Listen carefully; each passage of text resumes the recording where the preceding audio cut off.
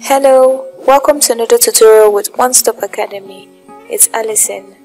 On today's tutorial, we will be discussing one of the most popular word processing applications, the Microsoft Word.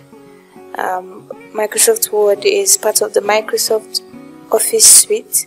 It's a collection of applications for different purposes. So Microsoft Word on its own is a word processing application, and as an application it provides a graphical user interface with different functionalities, a little bit higher than a normal text editor, but it does more than a text editor actually, and it allows you to create, edit, format, store and print documents amongst other functionalities. It's also it has a very good advantage of providing a very conducive interface. It's usually referred to as what you see is what you get. So whatever you give to the word processor is what it gives back to you. So you could easily make changes and edit your documents. On the screen right now is a screen layout of the Microsoft Word 2013 version. In a previous tutorial, we discussed that applications come in versions. Developers make improvements over already existing versions and then incorporate those improvements into a newer version. So for this tutorial, we're using the 2013 version of the Microsoft Word application. We're going to be identifying different parts of the layout of the screen and or of the application window, starting with the top, starting from the top. Right here, you're going to have to follow my mouse so we can all go together. Right here on the top left corner of the screen layout is the quick access toolbar. Just like its name, quick access toolbar, it gives access to tools which are used regularly, like the save when you're done with the document, when you've made changes to a document and you would like to register those changes in memory, you use the save button. And then the undo, when you've carried out an action that you would like to retract, or you use the undo button and the redo button, and some other tools on the quick access toolbar. We would see some of those tools when we move into the tutorial proper. Just beneath beside the quick access toolbar is the title bar. For this document right here, the title is still a default title because we haven't done anything on the document and we haven't saved the document with a choice, a document name of our choice. So it's given, the computer has assigned it an automatic title, which is document 1. And the title of the document, if changed, would still appear on this piece, the title bar. Next to the title bar are some buttons, like the help button. The button with the question mark icon is the help button. And then we also have the minimize button. You know what it does, it minimizes the window. And then we also have the maximize button or the restore down button, and then the close button. We went through all those buttons when we were describing the Microsoft Windows operating system. Immediately beneath the quick access toolbar, the title bar, and the close, minimize and maximize tools or buttons is the ribbon. You can see the rectangular division. From here, you see my mouse, down here is the ribbon. Everything beneath the quick access toolbar, title bar, and the close, minimize and maximize button. Now the ribbon contains some other components which include the tabs. you can notice that I'm hovering over some items on the screen. You can see the file, home, insert, design, page layout, and so on. These are called the tabs. So the tabs are located on the ribbon. And then these tabs contain groups. Okay, so let's look at the home tab. For example, we are on the home tab right now. The home tab contains groups. So the groups under the home tab are the clipboard, font, paragraph, styles, editing. They are all the groups under the home tab. If we move to the insert tab, you can move to a tab by clicking on it. So if we move to the insert tab, the groups under the insert tab are the pages, tables, illustrations, apps, media, links, and so on and so forth. Likewise, the design tab, page layout tab, and the rest. Now, these tabs or these groups contain tools. So you see how you see the hierarchy. The ribbon is made up of tabs, and the tabs made up of groups, and then these groups are made up of tools. So looking at the insert tab where we are right now, under the illustrations group, we have tools such as the pictures tool. So if you want to insert a picture from your computer to your document, you use the pictures tools. And the online pictures, shapes, smart arts, charts, screenshots, and so on. They are all tools under the illustrations group of the insert tab on the ribbon. Yeah. You would notice that all these tabs have been grouped according to functionality. Tools under these tabs perform similar functions. For example, if we go to the home tab contains pretty much the basic formatting, like your font, how you want your font to look like, the size of your font, the color of your font, if you want to highlight the font.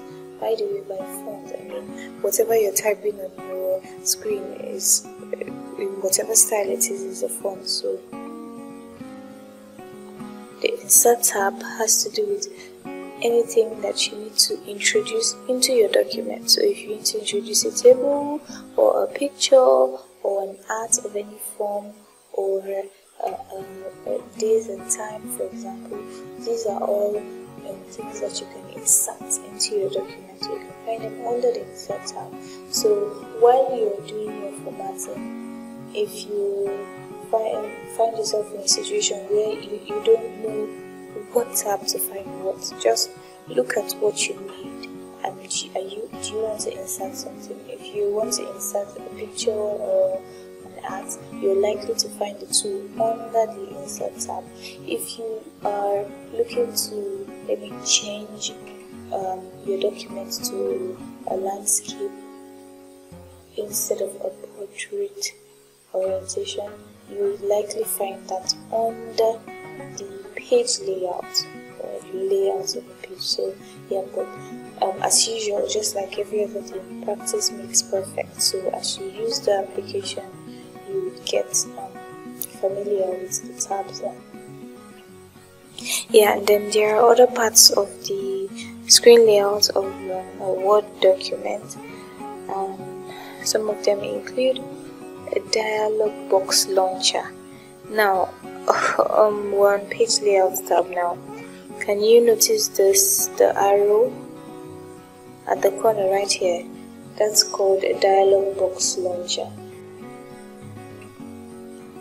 If you click on the dialog box, it pops up the contents of a particular group. For example, this is a page setup group. When you click on the Dialog Box Launcher for the page setup group, it brings out everything under the page setup groups, including tools that aren't here on the ribbon. When you launch the dialog box, you find all the tools under a particular group. That's basically what a Dialog Box Launcher does. away from the top of the document down to the bottom here is the horizontal scroll bar, if there is need for a horizontal scroll bar. Right now, looking at it, there isn't any horizontal scroll bar, but then if you zoom your document to a certain level and it's, it widens the space which you have, then horizontal scroll bar is likely to pop up. So let's see what I mean. Let's see, this is zoomed at 100% right now, so let's try to increase the zoom. Okay, so notice that the horizontal scroll bar has appeared, so you can move to see the parts of your document that doesn't fit into the size of your screen. So move this back to 100%. Yeah, voila, it's back to 100%. You can see that the horizontal scroll bar has disappeared because there isn't any need for that. All parts of the document in terms of width is visible. So we also have the vertical scroll bar, which is right here. The vertical scroll bar is almost always there because you need to move up and down unless it's a very short document. Even if it's a very short document, you will still find your vertical scroll bar at the right. Now, like I said earlier, I mentioned it without knowing it. This whole white space you're looking at that looks like a paper, a white paper, is called the document window. Yep. And then you can see something blinking right here. Moving my mouse around it. That blinking thing there is called the cursor, and where the cursor is right now is called the insertion point. So if I decide to move my cursor down using the enter key on my keyboard, that wherever the cursor is now the new insertion point. It means from that point you can introduce a character, a letter, a number into your document. Other parts of the window include the status bar. The status bar is right here. You can see it's telling the number of pages and on what page you are.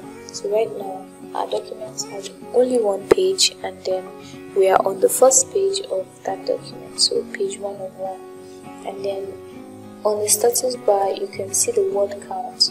That's one of the advantages of using the Microsoft Word application. It does a word count, so as you're typing in whatever you're typing in, as you're editing your work, it's doing a word count. Yep, in case there is need for that. It also tells if there are proofreading errors and in what language you are working. We use the zoom slider when I was trying to illustrate the horizontal ruler. We use the zoom slider. Right here is the zoom slider, and these are the view buttons. The view buttons can change how our document window looks. So this is the read mode. Let's see what the read mode looks like. I've clicked on the read mode and I'm seeing something which doesn't look too good because it's just supposed to allow you read your documents, or makes you go through your documents. You can do editing here.